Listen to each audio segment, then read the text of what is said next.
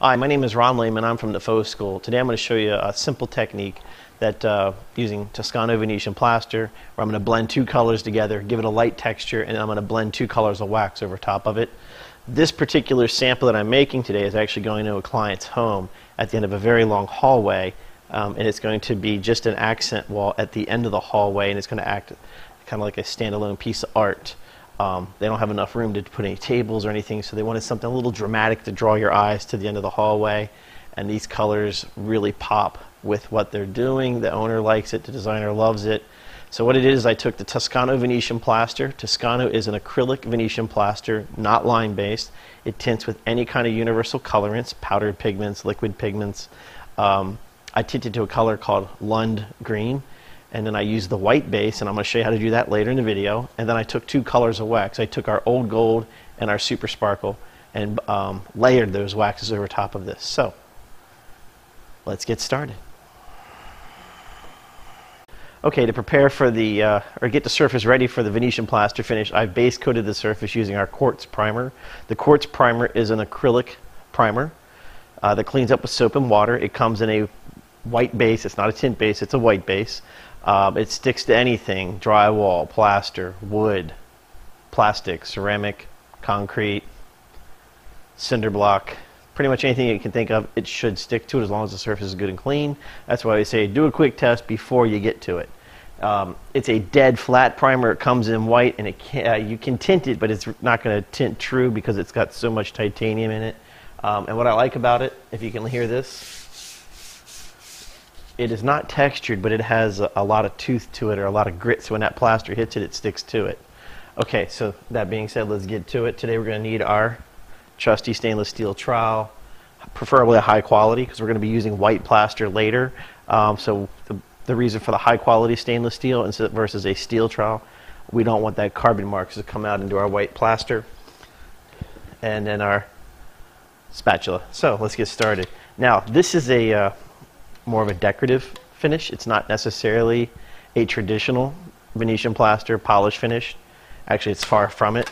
The cool thing about the plaster that we're using today, which is that Toscano plaster we use so much of because it's a great acrylic plaster, it's a medium. You can use it for many, many things. So the first thing I'm going to do is simply give myself a bed coat or a base to work off of, and I'm just going to cover the surface 100%. And the actual movement is not that big of a deal. We just want it clean. We don't need it real super smooth. We don't need to focus a whole lot on any kind of movement. We just don't want to see a lot of trowel marks, how we've applied it. We just want a nice, simple base. I know somebody's going to say, well, why can't I just paint my surface green to begin with? It's not the same. It's not going to give you the same effect. You see it covers really well with one coat of plaster.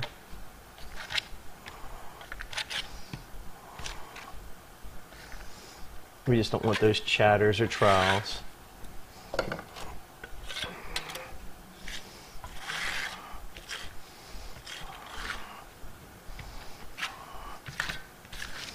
All right.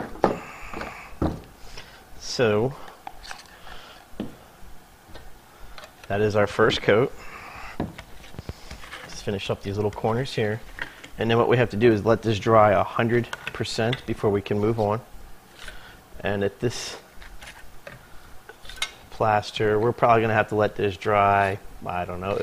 If I was doing a whole room, by the time I went around the entire room with my first coat of plaster, it's going to dry, so probably 4 to 6 hours. So we're going to let this dry. We're going to come back a little bit and show you the second step. Okay, so we've got the first step of our plaster dry. You can see it's actually just a little wet spot up here in the top. Not a big deal for this finish, but we want it about, as dry I can get. I kind of left it a little damp, so you can see. I'll show you even in more detail here. So the thing about this plaster you got to keep in mind is that it dries 40% lighter. So the color that you make in the can, or when you're mixing it up, a custom mix, and you go, oh, I really like that. Keep in mind it's going to dry 40% lighter than what you see. So if you make that red, it's going to be pink unless you buy the red base. And that's one of those, the Toscano. You got to remember, Toscano comes in a tint base. It comes in a blue, red, black, yellow, green, and red base. So keep that in mind. But for this one, I just used the regular base. I picked a color from the Sherwin-Williams palette, and I tinted it to match the color. So second coat is considerably different than what we've been doing. We're going to create some interest and some texture now.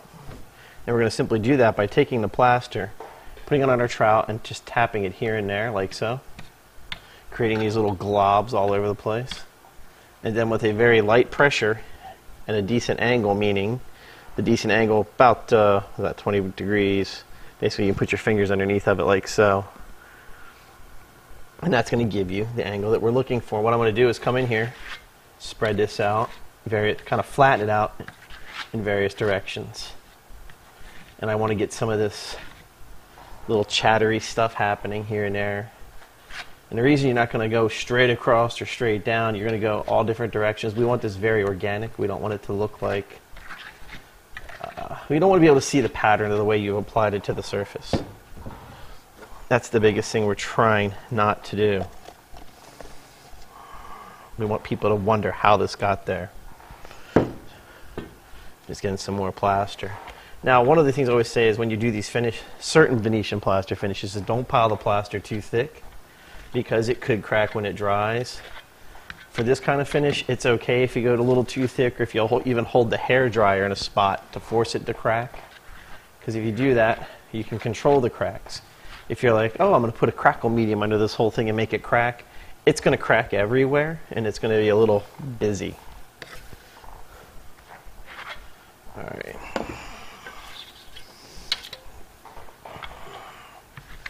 So we're just about there.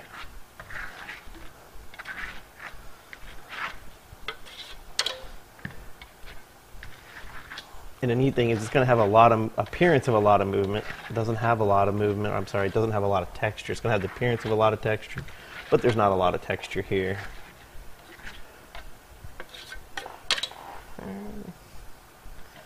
Yeah, that'll work. Okay.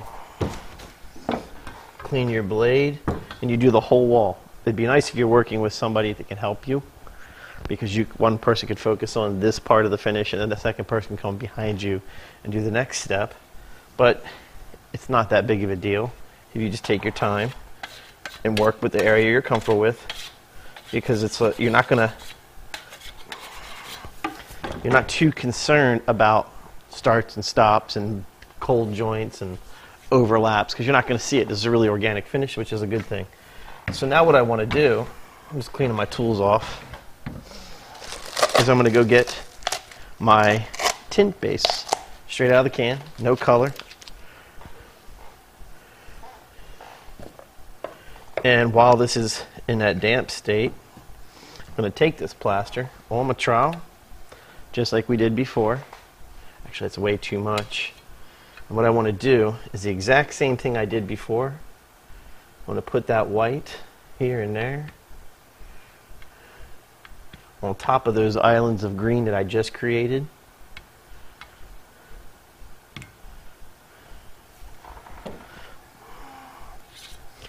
And I'm going to come back now and smash them in the exact same way we did before. Blending them side to side, all directions, having people wondering how we got them in there. Now, remember, what you're seeing now is not what you're going to see when it's dry. I know it's pretty bold. Remember, the green's going to dry lighter, and the white's going to dry even lighter. So keep that in mind when you're doing these finishes. That's why you got to make samples and practice and understand the materials and just experiment. And so I'm working wet into wet now, and I'm actually applying some pressure, simply because I want them to blend.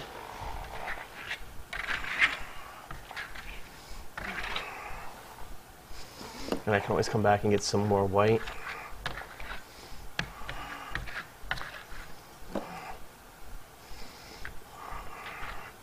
Ooh, that's strong. Not a big deal. We'll just get some green and go over top of it. We can sandwich them in there. It's not that big of a deal.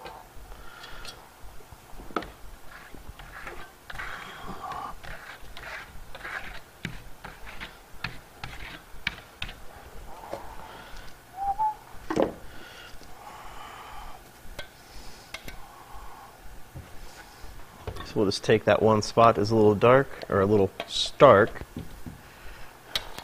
Just take some green and kind of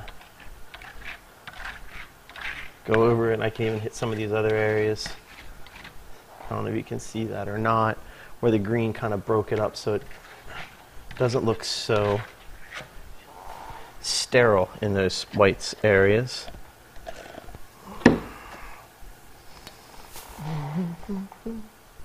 Yeah, get a little bit here. Oops, too much. That's the fun part. We can keep going back and forth and building it up.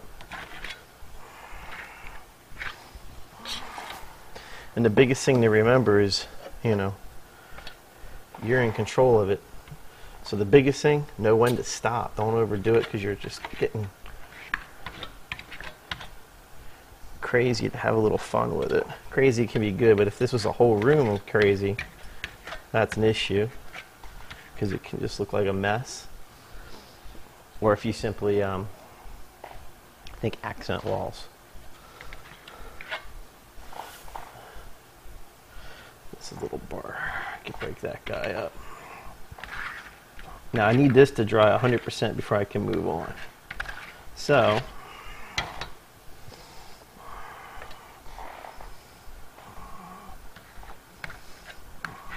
we're going to let this dry. Alright. Now, we're not going to let it dry 100% because I do want to burnish this. So I want to compress it so I can get that reflective quality to come out of the plaster. I'm not going for a super high sheen, so I don't want to be able to see myself. I just want to compress it enough that I can see a reflection, or just hint, not even a reflection. I want to see a nice soft. Okay, so we're dry. We're ready to go with our next step, which is simply taking a nice clean trowel and very lightly going across and giving a slight burnish. I want to get down to some of those recessed areas too. There's no easy way. You just got to do some work. But it's going to give it all that little pop, and we're going to get that interest that we're looking for. So the burnish trowel, actually I want to bring it up just a little bit more. So if I took my two fingers sideways, put them here, and just come across like so. Give it a moderate pressure. You don't have to kill it. We're not trying to overdo it. This is a very forgiving plaster. Very nice plaster, very delicate, easy to work. Alright, there you have it. So simply, somewhat of a reflection. There we go. Okay, next step. We're going to take the Italian polishing wax, and this is the gold color because it comes in. Now the Italian polishing wax, I've talked about it before, but I'll kind of hit on it again real quick. Comes in a clear wax, crystal clear, so you can put on the surface for a protective coating. It adds no color because it's clear, but it does darken your plaster up. So wax will darken your plaster up no matter what color it is. But the brands that we have here actually come in a clear. They come in several different golds. There's like, old gold, bright gold. There's an orangey kind of gold. I don't know the whole list. There's like 10 different golds. There's like 5 or 6 different silvers. There's a bronze. There's a couple different coppers. There's green. There's blue. There's pink. There's purple. There's red. So we're going to take the wax, put it on a trowel, and we're going to apply it just like the plaster.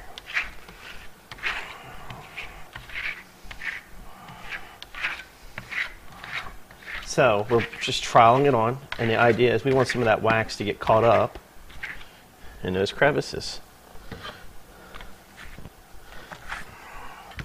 So it's going to coat the whole surface, and that's exactly what we're trying to do. Get it down in those low areas, because now, remember, areas like this, where am I here?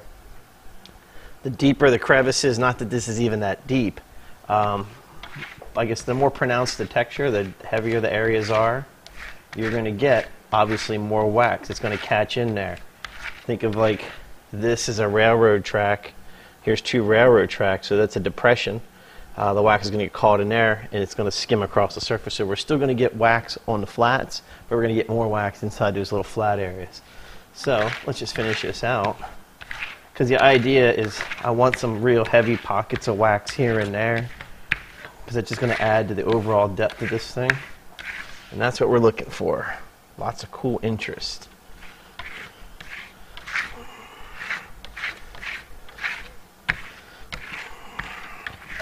Try not to block you too much.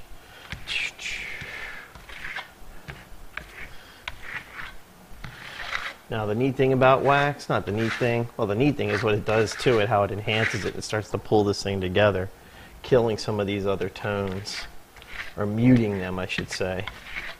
Now, big thing about wax, it has to dry 100% before you can dry it. If I try to go in there with my rag right now and do anything, I'm just going to make a mess and smear it all around. Don't want that. If you put wax on too thick, when it dries cloudy because wax has moisture inside of it. Now this wax is a, I can't think, pine resin base. So it's not a beeswax, it's not a toluene base. It doesn't stink like diesel fuel like a lot of the wax you can go to the local home improvement store when you grab it off the shelf. It doesn't smell. Actually, it has a very pleasant odor that you could use inside somebody's room and you're not going to get loopy at the end of the day, and you're not going to offend the homeowner with like, what happened in here? But I want this to set a little bit because I don't want too much wax and too much wax built up in these low areas. Like I was saying, there's moisture in this wax because it's a paste wax, not a liquid, but even though it's a paste, it still has something in it, the moisture, the chemicals, and they're drying out, they're evaporating out right now. So the problem is, if you put the wax on too thick, you trap all that moisture inside. You just sandwich it in there, and you're going to get a grayish, milky color wax because now the moisture is sealed inside, and it's going to take forever to dry out. So I'm going to take a flat rag, meaning take a rag, fold it up, and I want a flat edge or flat surface. I'm just going to kind of come in here lightly and buff out some of the wax. All right. Now you're going to know instantly if it's not ready. If you put the rag on here and then try to move it and you get this resistance, it's not dry. So be patient. A lot of people go, well, how do I know when it's dry? Just do the whole room or do the whole wall, and when you go back, it's going to be dry.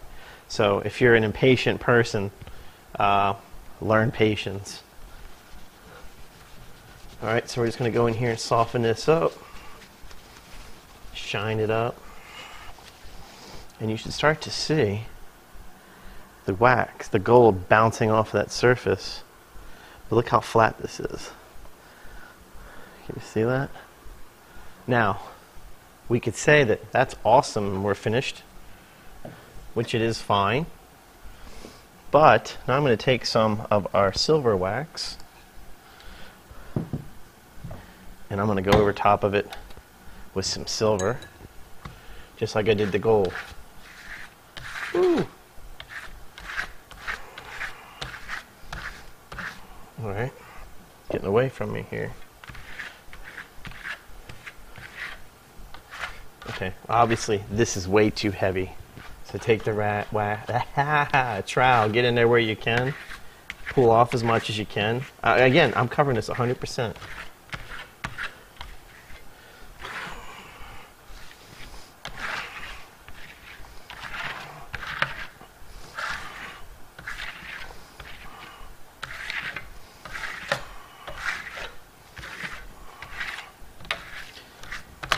Oops, getting crazy.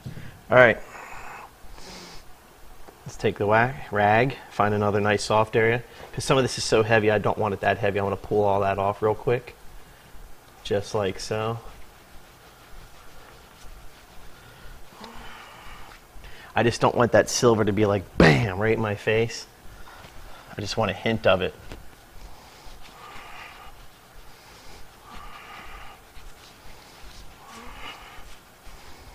Okay, let's see how that looks. So, not too bad. Super smooth. I mean, there's hardly any texture to this. There's a slight texture. I'm talking slight. I mean, less than 1/8 of an inch. But it's got a lot of just cool movement to it. It looks busy. Not busy. It looks textured. It looks kind of gnarly. And it's just going to make a great accent wall. Alright, so now we're ready to polish that up.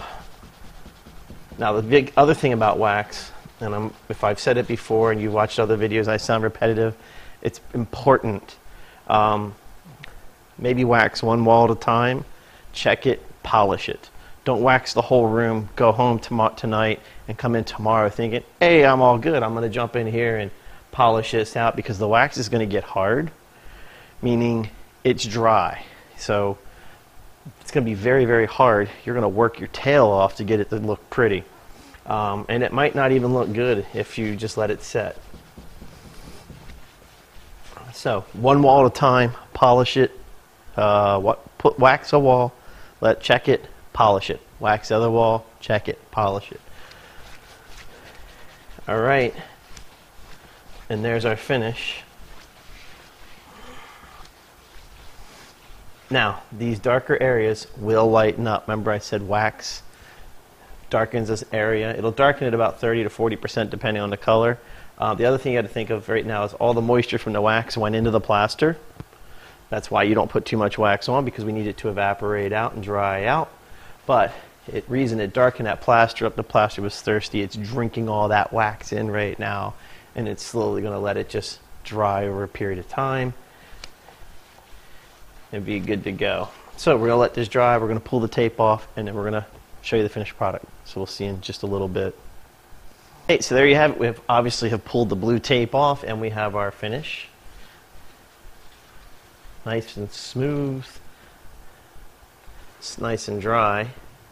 Let's see if you can see that. Highly reflective. A lot of that's because of the wax. Some of it's because of the plaster. So I'm trying to hopefully get you to see the gold and the silver in there and how smooth that is. Okay, so there you have it. We just took the Venetian plaster. We made a couple colors out of it. Well, we didn't make a couple colors out. We used 2 colors to blend it together. Gave it a little texture, a little interest with 2 colors of wax. So if we went down the list real quick, it was the Venetian plaster. The green color is, I believe it's called Lund Green, L-U-N-D green. And for this one, I used the Old World Gold, or Old Gold. It's actually, I'm sorry, Old Gold and regular Super Sparkle wax. And then that's it, all finished. This is going to be an accent inside of down the end of a hallway. So the idea, I know it's kind of busy, but the idea for this finish is to use it in the right place so it doesn't overpower a surface. The idea behind this finish is that this is a standalone piece of art because it's a really long hallway and they wanted something visually just to pop. So this is going to do it. Now the one thing about this finish versus that wall, this is a representation of what the wall is going to look like. So it's a small surface. I have to make it kind of busy here, or not too busy, but I have to be able to show you what's going to happen here. And then when I get to the actual wall, I'm going to explode that technique up a little bit, probably about 20 to 30% bigger than what's here or represented here. That way it doesn't look, if I put this exactly like this on that wall, it's going to be a busy, busy wall. It's not going to be attractive. So I don't want a whole lot of crazy movement. I just want a nice interest. But on here, I needed something to start with. So there you have it. My name is Ron Layman. I'm from the Faux School. I ask that you check out the website at thefauxschool.com. Thanks for watching. Have a good evening.